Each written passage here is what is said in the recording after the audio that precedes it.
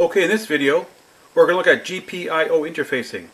Now we're going to look at the Arduino Uno and also the Arduino Nano, which is basically the same thing.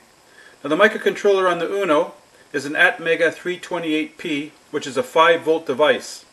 Now if you configure one of the GPIO pins as an input, it wants to see a voltage of 0 to 5 volts max. And if you go higher than 5 volts, you could damage the device. Now if you configure one of the GPIO pins as an output, you'll output a voltage of 0 and 5 volts with a maximum source and sink current. So we have a few restrictions here. What about if we wanted to monitor a voltage that's higher than 5 volts? Or to drive a device that has a supply voltage higher than 5 volts? We would need to do some interfacing. So in this video, we're going to focus on components that have special properties to interface the GPIO to the outside world. Okay, here's a diagram of two GPIO pins on the Atmega 328P microcontroller. Now both pins are configured as outputs, and the first pin you see here is sourcing current, and the second pin is sinking current. Now on the pin that is sourcing current, the microcontroller supplies the 5 volts, and the user supplies the ground. So you have current flowing from the pin, plus 5 volts through the resistor LED to ground, turning on the LED. Now the pin that is sinking current, the user supplies the 5 volts, and the microcontroller supplies the ground. So you have current flowing from 5 volts through the resistor LED to ground and turning on the LED. Now the maximum source or sink current of any pin is 40 milliamps. And the total GPIO pin current is 200 milliamps. So you can see with the amount of GPIO pins, you can exceed that pretty quickly. So if you want to control a device in the outside world that takes more current and voltage than the GPIO pin can supply, then you need some kind of buffer, you need some kind of interface that will take a small current and will enable a bigger current. Something like a transistor, or a relay, or a solid-state relay. So we'll be looking at some components and some schematics that will enable us to do that. Okay, the first thing that we're going to look at are some GPIO input interfaces.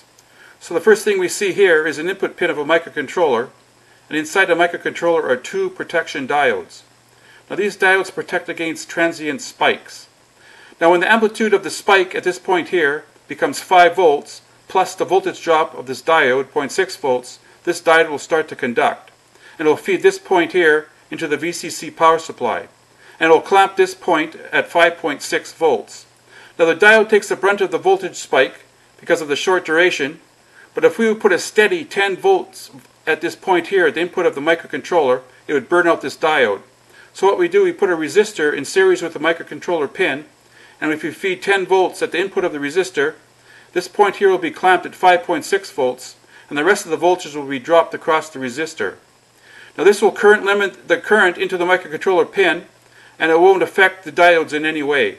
So that's another way we could increase the input voltage of the GPIO pin. Okay, here's another solution to increase the input voltage range of a GPIO. So what we see here are 3 logic gates. Now these logic gates have special properties. They all have a supply voltage of 5 volts, but they all have an input voltage range of 0 to 15 volts. Now the first one is a buffer, the CD4050, so 15 volts in will have 5 volts out. And the second one is an inverter, the CD4049, so 15 volts in will have 0 volts out. And the last one is a 74C914, and that's a Schmitt trigger inverter, so it has a higher trigger threshold on the input for noisy inputs and slow moving inputs. So that's my favorite, that's the one I use the most.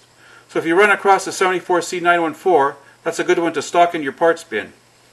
Okay, when we start getting into the higher voltages, we should be looking into using opto isolators, so we get some isolation between the high voltage and the microcontroller. So the one I'm using here is the MOC8020, which has some special properties. Now this opto isolator has a current transfer ratio of 500%. Now that's the ratio of the current in the collector to the current through the LED, which means it's a very sensitive opto isolator.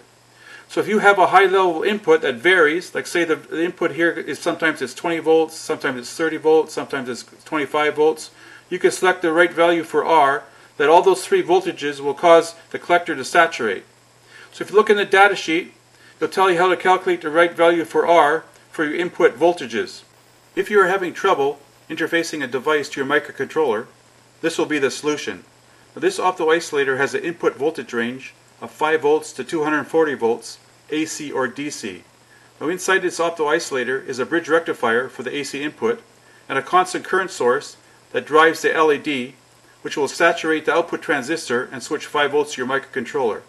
Now all you have to do is calculate Rx, that's the input resistor, for your threshold input voltage.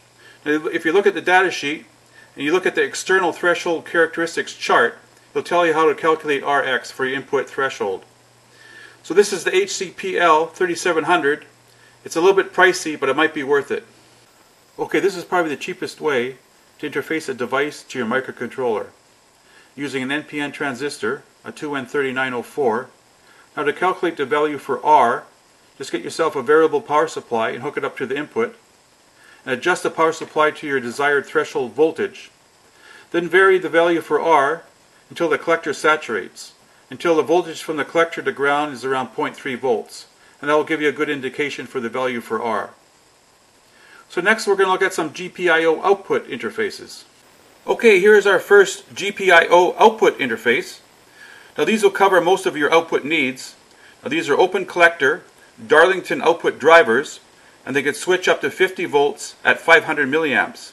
Now if you're driving an inductive load like a relay, they have built-in freewheeling diodes in the chip itself. So these are logic level inputs. So 5 volt input will drive the output. So these are the ULN 2803 and the ULN 2003. Okay, here are the heavy current drivers. Now these are N-channel MOSFETs, and they all have special properties. They're all logic level inputs. So 5 volts on the gate will drive these MOSFETs. Because not all MOSFETs are logic gate input, take note of the 3 part numbers and their current capabilities. Now these 3 parts come in a TO220 package, and the MOSFET below is a lower current drive MOSFET, and it comes in a TO92 package.